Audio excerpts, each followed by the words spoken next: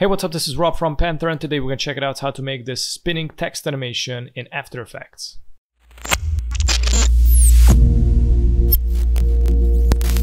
Also, if you want to learn how to make all these videos here in these examples and push your skills to the next level, I launched my Patreon page where I uploaded a bunch of these advanced tutorials. If you want to check them out, you can click the link in the description and access Patreon premium content, where you can access a bunch of high quality images and tutorials.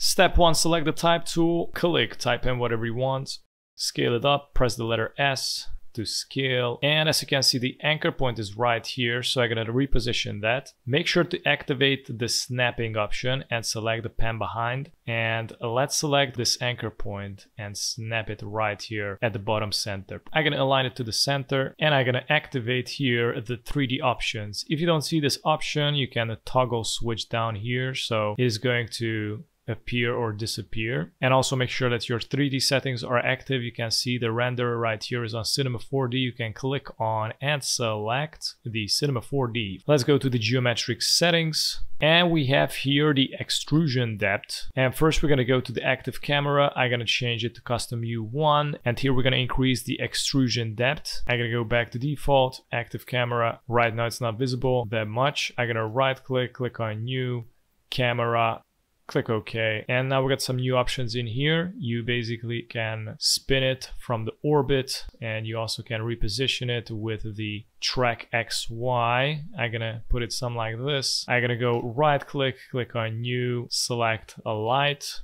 We're gonna go with ambient light on 50%, click OK.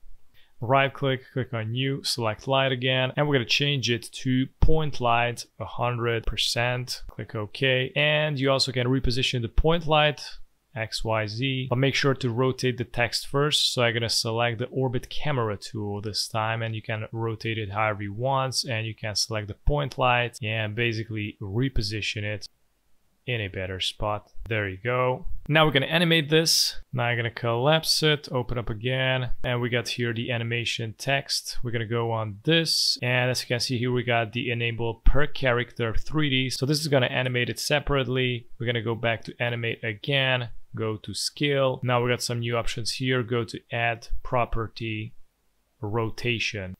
Great, we got the XYZ rotation and the scale. I'm going to decrease the scale to 0. And we're going to go to a range selection of 1, and we're going to activate the offset stopwatch. Now it's going to be on -100. We're going to go to 2 seconds plus 100. There you go. We're going to go to the 4th second, -100 again, so it can loop itself.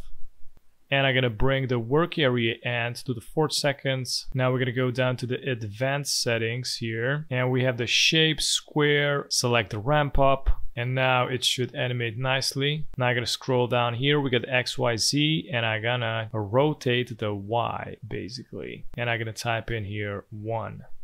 And it looks something like this. So this was it. Thanks for watching.